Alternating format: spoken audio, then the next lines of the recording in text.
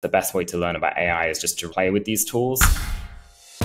Welcome to the Smarter Building Materials Marketing Podcast, helping you find better ways to grow leads, sales, and outperform your competition. Welcome to Smarter Building Materials Marketing. I am Zach Williams alongside Beth Popnikolov, and we have a great show lined up for you today. We're talking about AI, architecture, what it means for manufacturers. Beth, you want to introduce our guest? I'm really excited to welcome our guest because he's currently one of my favorite follows on LinkedIn. We're so excited to have Paul Keskeys in the studio with us today. He is the editor-in-chief at Architizer and is blowing up LinkedIn with how architects are leveraging AI. So we are really excited to dive in with him. Paul, thanks so much for your time and welcome to the show. Thank you so much for having me. It's great to be here and I'm glad you're enjoying the content. It's kind of a crazy, wild ride for me on LinkedIn right now too. Before we get started, why don't you take a couple minutes and just introduce yourself, Architizer. You can even introduce AI to our listeners. So I am an architect, as you can probably tell from my accent. Originally, I'm from England and I graduated from Edinburgh University and then University College London. And I became a registered architect back in 2011. My story to get here to New York as an editor is kind of long, the canned version. I worked as an architect for a couple of years, but during that time, I became a little discontented with practice because I was just doing big residential developments, very similar kind of suburban developments over and over and over again. And it wasn't super creative. And I felt like I needed a creative outlet. So I started a blog. It was called The Angry Architect. I don't know if anyone's familiar with that, but I used to just write on Facebook rants about architecture and about projects which I liked or didn't like in a sort of dry-witted way. It was good fun. It wasn't too angry, actually. But from there, I got a contact from Architizer reach out and they said, would you like to write for us? We're interested in having an architect give their opinions from the inside of the industry. And I didn't think that it could be real because it seemed too good of an opportunity. But a long story short, I became a kind of a columnist for Architizer for a number of years. And then during that time, I realized I like to write and tell stories about architecture more than I liked actually practicing architecture in a way. So I asked them if it was possible to come and work in New York with them after many attempts at getting visas and many, many years of difficult trials and tribulations around that. I finally settled in New York and I've been here actually 8 years now, so 2015 to now. And it's great because I love to tell stories, I love to write, but I still love architecture, so I get to have the best of both worlds in that sense. Architizer, for anybody that isn't familiar with it, we have the world's largest online community of architects by number of projects. We have well over 100,000 projects on the site, essentially a huge database, a huge library of incredible modern architecture. But we also have a blog element to it where we tell stories about trends within the industry and also culture within the architecture profession. And that kind of overlaps with technological innovations. So we write a lot about the latest rendering software and the best laptops for architects and things like this. And this kind of content is proven to be really popular. So when AI blew up in this past year in this ridiculously fast pace that it has done, we of course had to try and position ourselves as the conduit, I guess, to help architects learn more about that. What I think is interesting about AI is that no one really knows that much about it because it's so new in our industry. So even though I claim to be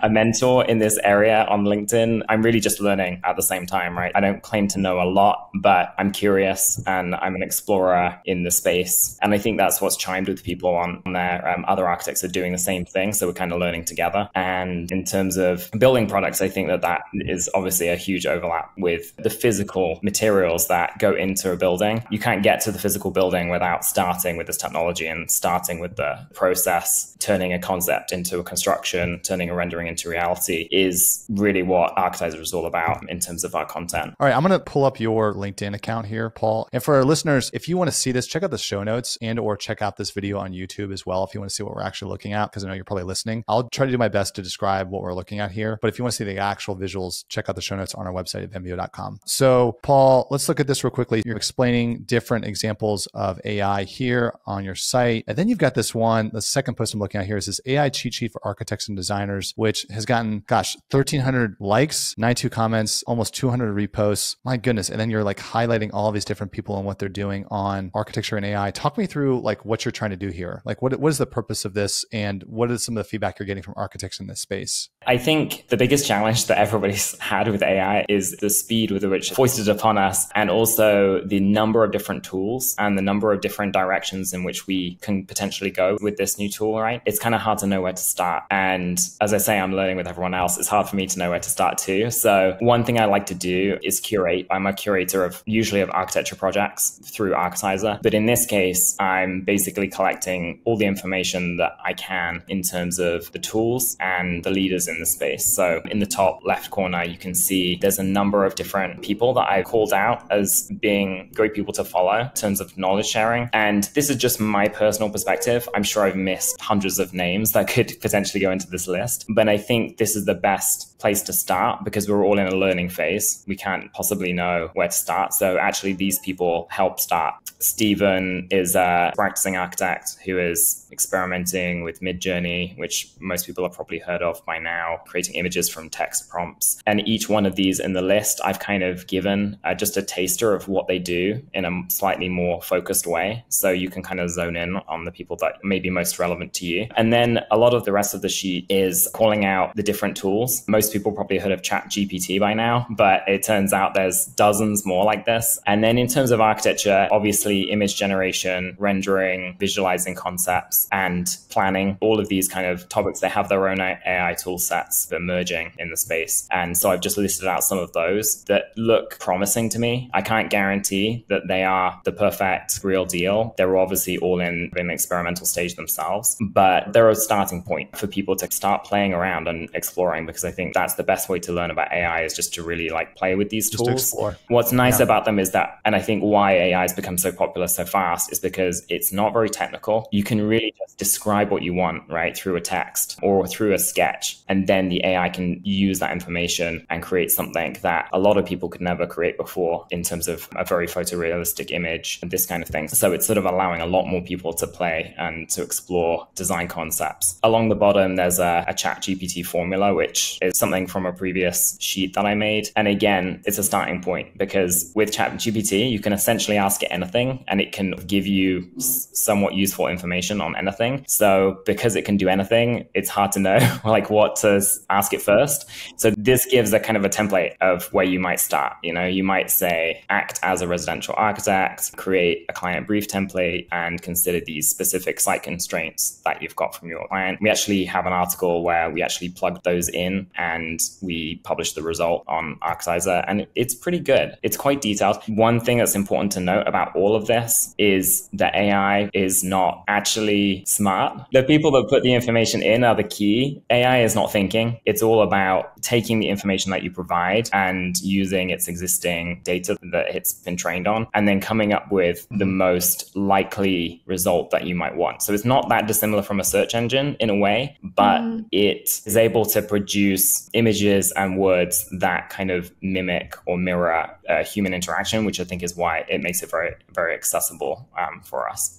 I want to ask you a question about that maybe contradicts what you just said, because I do think what you just said is really important, which is it's not smart, it's not creating. And that's a big talking point for us when we've talked about AI is at this moment, it's not net new creation. It's just being able to put things together in a really similar or smart way, but it's not inventing. So for years, I've been following architects on LinkedIn and watching them use BIM to create VR and AR models of the buildings that they're building. And for a long time, that's been what's been talked about is like, hey, the next wave in technology in architecture is really how BIM is going to directly impact VR. And the like both really kind of cool, nerdy parts of that, and also like the really important building science infrastructure, making sure that your HVAC is a great way to model that out, right? Like making sure that your HVAC is able to flow freely through and you're not getting hot spots, cold spots, leaks, stuff like that. What's interesting about what you're talking about a lot on your LinkedIn, and you you and I both follow this architect. His name is Omar Nure, and he's from Budapest. So I'm very sure that's not how you pronounce his name. So I'm sorry, Omar, if you ever hear this. But he's using Midjourney to model out a lot of just different variations of how a building could be visually represented. And it's really cool. We can post in the show notes also, because he goes through like 6 to 15 different quick images of just small variations, but all that have a really significant visual impact. My point is, what AI is doing is bringing technology to the beginning of the design cycle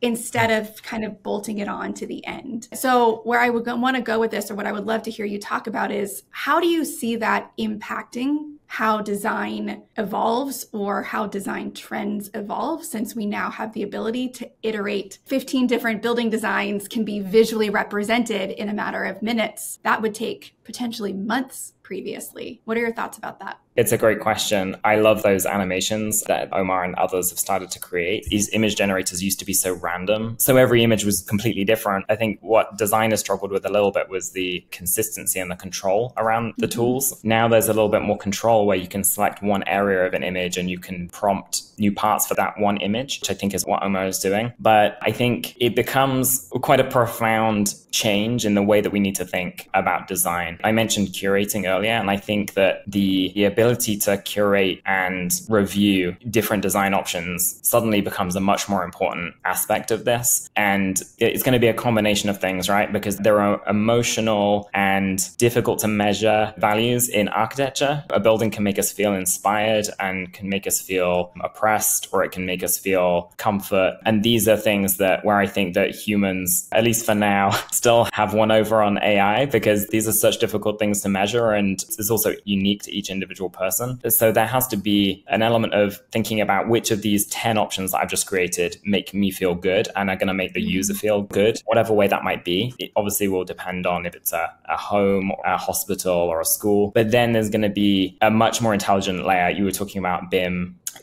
sort of combining those emotional aspects and those hard to measure aspects with the more technical side of architecture, where you might run a design through software that's going to tell you if it's going to be environmentally sound. Is this particular window pattern going to make the interior way too warm, or is it going to be really bad in terms of embodied carbon if we use this material or that material? And so there's this really objective, measurable data side of things, and then there's this hard to measure, poetic side of architecture. There's always been a tension with those two things. It's not a new problem or a new challenge, but I think it's exciting because I think a lot of these AI tools, as they develop, they're going to be able to be combined in more ways to get the best of both of those sides of things, and much earlier in the process, like you say. But all of it is quite speculative because we don't know where this is taking us, right? In 6 months, this conversation could be hilariously out of date. I'm not sure, but it will be exciting to see. Speaking of which, Paul, I'd be curious to get your take on where you think this is going to go, which, as you said, 3 months ago, what we're talking about today is different. If you see the trend of what's happening with architects and how they're using AI, where do you see this going,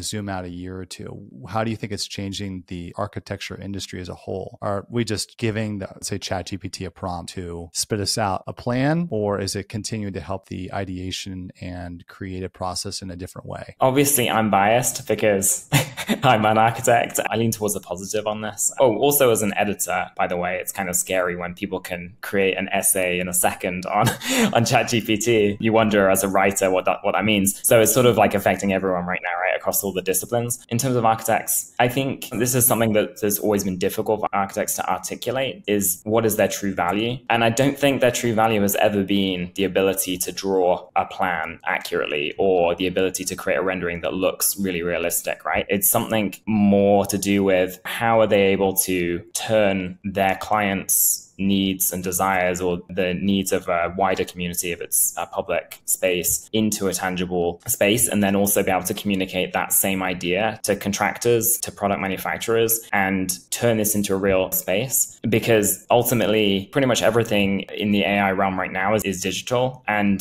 at the end of the day, architecture and buildings are physical, and they will continue to be created by people. There are robots and there's 3D printing and all of this. So maybe AI is it's going to move into the physical more and more in the future. But I think it's the communication element that is important and the coordination between different stakeholders and different people. You need to be able to make your client happy, but you also need to be able to give a brief or give guidance to contractors, product manufacturers. You need to be able to give them something that they can feasibly create. And sometimes what the client wants and what's possible in the budget and in the time frame and all of this kind of thing, they don't necessarily always align. So an architect is a creative mediator, I would say. That really understates how exciting and inspiring architects can be. But really, I think it is a lot about coordination. And I think even with all of these new tools, it's going to be about using the right tool in the right moment. And it's going to be, can we combine this software with this software to get the desired outcome? There's always going to be a place for somebody to be the pilot of all of those complex moving parts. Automation is good for very, very narrow tasks, but architecture is so complicated. And I don't really see it being the whole process from sketch to building in the real world being fully automated in our lifetime, like even with the pace of AI. So there's always going to need to be someone coordinating and driving that process. I think this is a great use case for how do we embrace AI even when AI feels like a potential threat. That's a conversation that everybody's having right now. And it's like, I have to imagine that at the dawn of true adoption of the internet, everybody had a very similar feeling of, is the internet just going to take our jobs? I was originally a literature major and I wanted to go into publishing, and all of my circle was like, do you know about this thing? It's called the internet, and no one's going to read newspapers anymore and nobody's going to read books. And that feels very much like the moment that we're in with AI. And where we've sat, and I love where you guys are sitting, is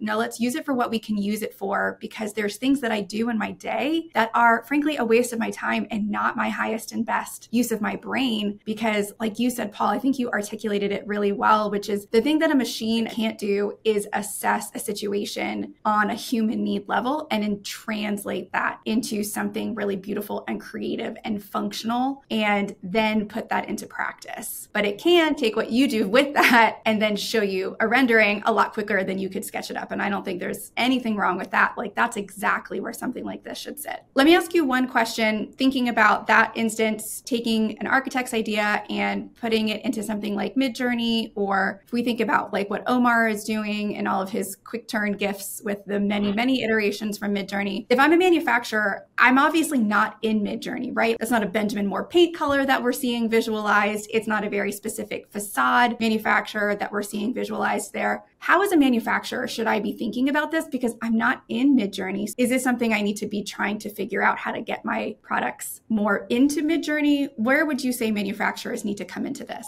Great question. I think that we're all at, right? And we're like, where do I fit in with this? As editors and writers, we're feeling the same way. As I said earlier, I think I would 100% encourage everybody to play around and explore with these tools. Even if you don't think that it's going to be relevant to you specifically or your industry specifically, it's just good to be able to know what others are using, right? If architects are using this tool, then it's pretty useful, I would say, for you to understand how that tool works. And I think following all of those people on that LinkedIn post is also a great idea to just absorb knowledge and become familiar with this world, right? It's huge and daunting and it changes all the time. It's a lot. So I think learning from others and being a sponge is always good. But more specifically to product manufacturers, maybe there is a space for product designers, certainly on the design side of building products, to iterate in the same way. And, you can create so many different swatches and so many different effects using these kind of tools. It's tricky because, again, it's that you're in the curatorial role where you're like, okay, I created 100 different metal finish effects or something like this. If you're a cladding manufacturer, what do I do with all of this? And then I think it comes back down to doing what you've always done if you're a product manufacturer, which is to listen to your clients and listen to what are the needs of your community. It's great that you can potentially create 100 images of different prototypes or different variations of your existing product, for example, but it doesn't really mean much if you don't know which of those 100 is the one that your architects or your clients might want. So I think it's kind of interesting in terms of marketing content. I would recommend writing about these things and speaking about and writing about how you're learning through these tools, and ask others what they think. So if you're on LinkedIn, or even if you just have some kind of blog on your own website, ask your community what they're doing with this, what it's surfacing in the way of compelling ideas, design ideas, and really create a two-way conversation. Because being able to create 1 million images in a second second is not really that much more helpful, right, than creating one image over a very long period of time. It doesn't really do much for you unless you are able to translate that into some kind of knowledge. You could do a survey. You could even create 10 images, put it out there to your community and say which of these images are most compelling to you and why. And so you could use it as a surveying device, a visual survey. I think that's kind of interesting because you can do it fast. That's more possible now. So in terms of digital prototyping, I think it's very compelling, these image generators, but it's really thinking about how you can make it work for you and your particular niche. And ultimately, it doesn't really make a difference unless you know what your client wants or what your client thinks about what you create, right? So I think that's the most important thing. Paul, this has been great, man. Thank you so much for just sharing with us and talking through this. And I do want to call out real quick before you go that Beth probably likes every single one of your posts and is fangirling every single one. You guys have some awards coming up that I think are important that you should talk about real quickly.